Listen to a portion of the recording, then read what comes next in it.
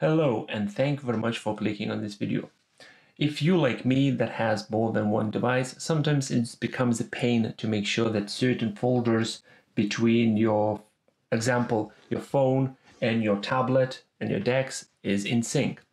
In my case, I have the folder on my Galaxy Tab S6 called Documents, and I have the same folder on my phone. And I want to make sure that these two folders are always in sync.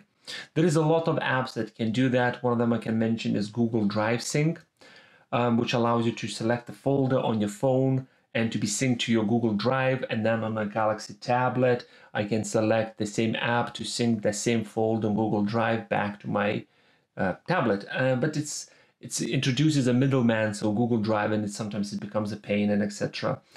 And like I said, there is a lot of apps that can do that. In this video, I will show you one of them that is called SyncThing. SyncThing is a free open source service that allows you to connect quite a lot of devices between them and sync the folders between them for free.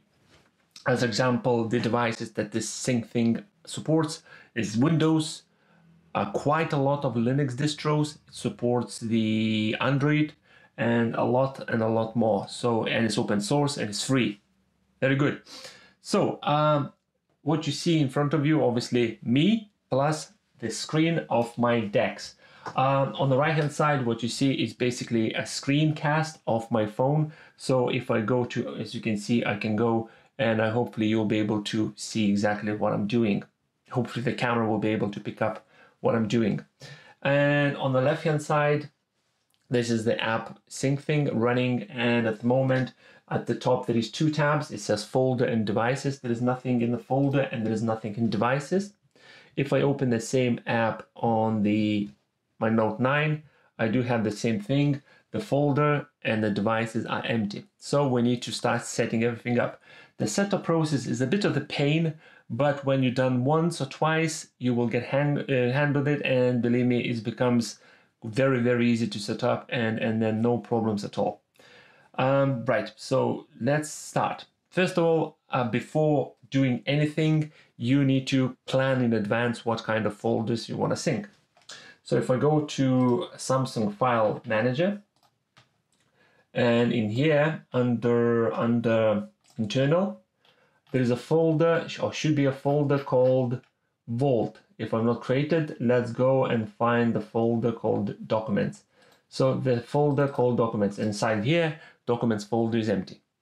I'm picking up the internal storage of my DeX, not SD card, because this app only has the read access to SD card. You cannot write. So what that means, basically, if you want to sync your SD card folder with your phone, you can only send the data off SD card to your phone, but you can't receive.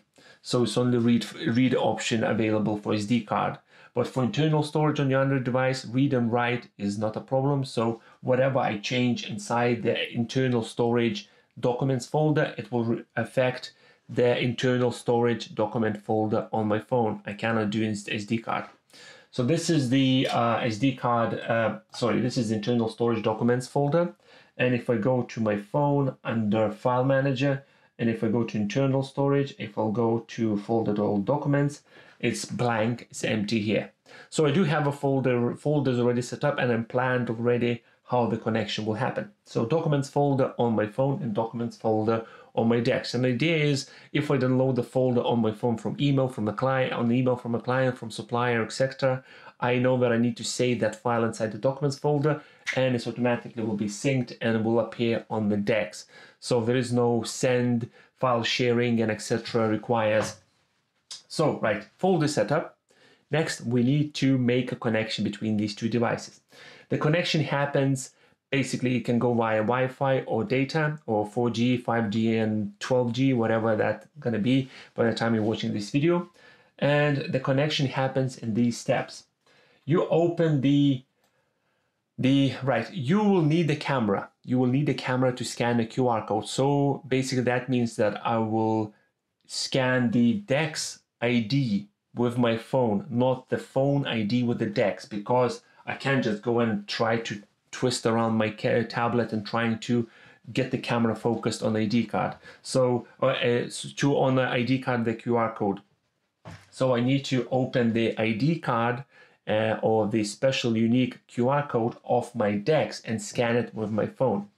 So what I'll do, I will bring that a bit forward. So on the SyncThing app inside the DeX, if you click on the top left corner, hamburger menu, it is a lot of options, and one of them you will find it says show device ID. By the time you're watching, the layout might change, but look for show device ID.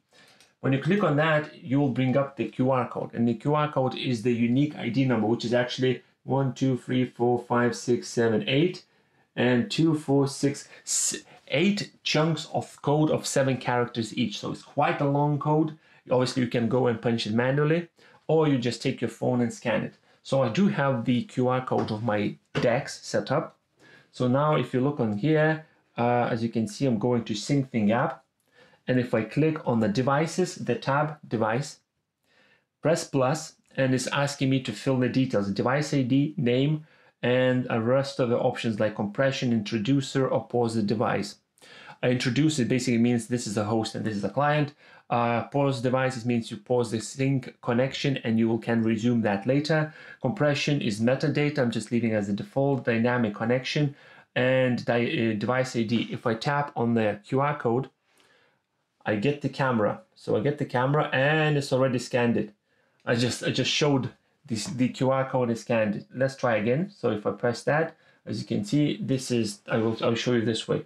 The mouse pad, and if I go and find the QR code, bang, the QR code scanned, and it automatically pre-fills all this ID number. Now that's all I need to do is the second option, choose the name. So I choose the name, I'm gonna say tab S6. So tab S6 and press the tick on the top right, press the tick. And what's happening right now, my phone sending the signal to this device. This device can be anywhere in the world as long as you can get access or somebody setting up this device. Excuse me. Oh my God. If somebody has this device across another side of the globe, as long as you get this QR code, they can send you via like a picture or something.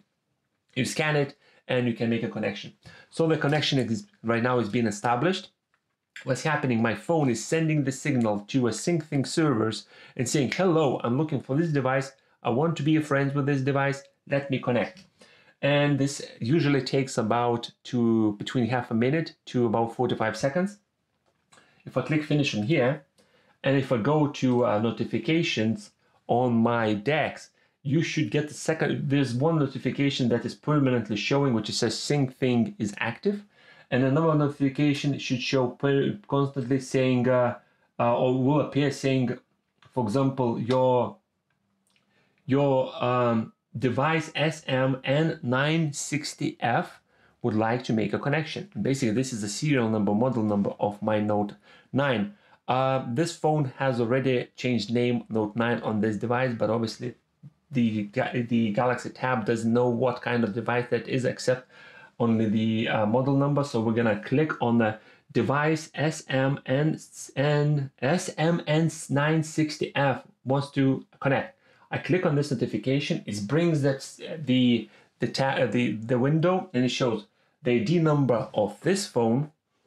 It already gives out by default the number of the model of the device model, so I can click on that and I can change that to say Note 9. So I change Note 9, and rest of this I will leave as default.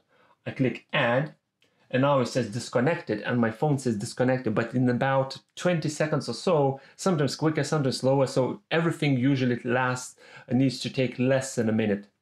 It's right now saying connected, disconnected, and bang, it's been changed, up to date. So this is these both phones, my Galaxy, the DeX and my Note 9 is made a connection. So right now we need to set up that folder to be in sync. If I click on here on folders, and I do the same on my phone, we need to do a connection. So like I mentioned, you need to prepare the folder, which one you want to sync. I already prepared the documents folder, so we're going to sync that folder. We'll click on the folders, click on the add the folder, and this brings the card where I need to fill in the folder label, the unique ID number of that folder label of this device. So I leave it at default. I need to choose a directory, and below the directory is going to be a list of all the devices you connected. So right now it says Note 9, but if I connect my Shield TV, my Pixel 1, my Mrs. S8 Plus to my DeX, I will get the list of each of these devices, and I can choose that this folder can sync only with my Note 9 and the Shield TV, and or only syncs for Note 9. So you just pick and choose which device is going to be affected. So folder type, folder label, I'm going to write documents. Documents. The directory, if I click on the directory, is going to bring up the standard Android folder pickup. And if I go to my Galaxy Tab S6, I find the folder which it says documents between all of them. So this is the documents. I click on the documents, double click on the documents. It's empty. I click select. So documents, storage, emulated, 0 documents. So internal storage, documents folder is being selected. And now I can choose that Note 9 needs to be synced. So I click yes, I turn the Note 9. So it means when this is going to be created, the signal will go to Note 9. I'm going to tell my Note 9 phone, hello, the tablet wants to sync this folder with you. Are you okay? Yes, and then a connection will happen. Then a couple of more options. Folder type, send and receive. That's why I mentioned about SD card and internal storage. Internal storage has the option, rights to do read and write. The SD card or external storage only has the read permission. So you can't write into SD card, into attached external hard drive. So it's a bit downside for this, but it's still a very cool app. Watch for changes. If this turned on, this means anything happens on this folder is going to be reflected straight away on my Note 9. And the same vice versa. If I'll do watch for changes, anything that I'll do on my Note 9 is going to go back onto the Galaxy tablet. Pause the folder. Previously when I showed you can pause the device, so all device will be in pause. On hold mode, so no changes will happen. Or if you have the, like right now, Galaxy Tab S6 and Note 9 connect, and you have about 12 folders syncing between, you can pause each and every one of them, which one do you think is going to be not required, so you can pause it or unpause. File pull order. Right now it says random. You can obviously choose that between random, alphabetical, smallest first, largest first, oldest or newest. I'm going to leave as random. Usually I choose to be a newest first or smallest first, but I leave it random because I don't plan to send and receive 10,000 of files. It's going to be maybe 10 or 20 files per day, so it doesn't matter which way they're going to be synced. File versions and ignore patterns. I'm going to leave these options as default. So right now this is all set up. Quickly check documents, ID, location, device. I click create. And now what's happening, my Galaxy tablet is sending a signal to my Note 9 saying that there is a folder that we need to sync. And at the moment I can see in my notifications at the top of my phone screen, there's only one notification from SyncThing. So we're gonna wait until the second one just popped up. So I'm gonna just go down, find the notification where it's saying device, excuse me, device tab 6 wants to share the folder documents with you. I tap on that. It brings up the card already pre-filled with the name, with ID, with automatically selected Galaxy Tab S6. Rest of them is by default as the file type, which way you want to syncing, is it which folder and etc. But it says no directory. So directory field is blank. I need to tap on that. It opens the recents. I'm gonna go to my Note 9. I need to find the folder where it says documents. Let's find the folder documents. Inside the folder documents, there's only one with the dot in front, which is basically hidden files, so ignore that. And I'm gonna say allow access to the documents. I'm gonna say allow. So documents are already pre-filled, and what's all I need to do is tap create, and the creation happened. And now if I go to my Galaxy Tab, under document says idle, and at my phone it says idle as well. So idle, idle. So let's test. If I go to my phone and I go to folders, and I'm right now inside this folder documents, which I made a connection. And if I open the file browser on my Galaxy Tab S6 DeX, I have the same folder here, which is blank. So I'm just gonna click on here, create a folder, and I'm gonna write test 001 and click create. So that's created. Right now the app, the SyncThing app, detecting the changes. As soon as it detects the changes that this is being created, it will push the change to my phone. Bang, I do have a test 001 showing up. If I go right now on my phone and I create a folder on my phone saying test from Note 9, create. And what's happening right now, the SyncThing on my phone detecting the changes and pushing to my Galaxy Tab S6. Sometimes it's not gonna work straight away. What you need to do is basically close the app, kill it from the background processes and run it again. Sometimes it happens. It's happened maybe once or twice in about 10 connections I set up. So just a quick tip for you: if you think there's nothing working, just kill the app on these two devices that you're trying to make a connection and just run it again. While I was talking about this, I do have a folder called test from Note 9 on my Galaxy Tab S6, and this is pretty much that's what's happening. As soon as you're downloading a file or something, just move this folder, your invoices, documents, anything that you need to keep, you just move it here and it's gonna appear. So as example, if I go to internal storage on my phone and I go, you can see the phone here, go to downloads, and if I choose, for example, hold on, let's go to a Power Director folder. So somewhere I should have Power Director folder. So Power Director, this is like a, what's this called? A free audio files of Power Director Movie Maker. That's really included in this video. Anyway, I selected all these. I click copy, go back to internal, go to documents, and copy here. So bang, these is all appeared here. And now SyncThing off my phone, syncing the changes to my Galaxy Tab S6, and usually in about 20 seconds up to half a minute, it's all appearing here. So if I go right now, go on my DeX, I'm select all these files, I'm gonna say I don't need them anymore, click delete, and this folder is empty, changes being detected, sending a signal to my Note 9, and SyncThing app on Note 9 gets instructions that it needs to delete these files, and bang, it's gone. So I hope this video helps.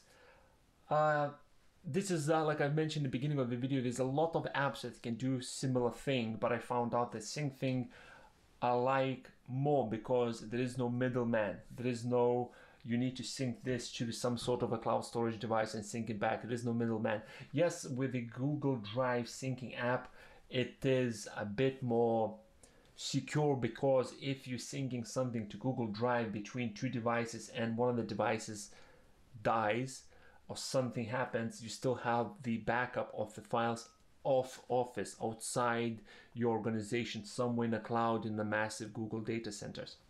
But this is, I love this because it's happened instantaneously. There is no auto sync every 5 minutes or so. And for my kind of purpose, for my kind of needs, this app is brilliant. So I hope this video helped you. If you have any questions, leave them in the comment section below. Don't forget there is a Samsung DeX subreddit group. We approaching 3,500 members. I can't believe it's actually happening. I can't believe it's so many there, and everyone is so keen to help each other. So if you have any question about Samsung DeX, go to reddit.com, subreddit group Samsung DeX. All the links you need to know how to find this Reddit group, you're gonna find the description below. And thank you much for watching, and I hope you will subscribe to my channel, because that's kind of videos I do. Everything about Samsung DeX and mobile computing in general. Thank you and goodbye.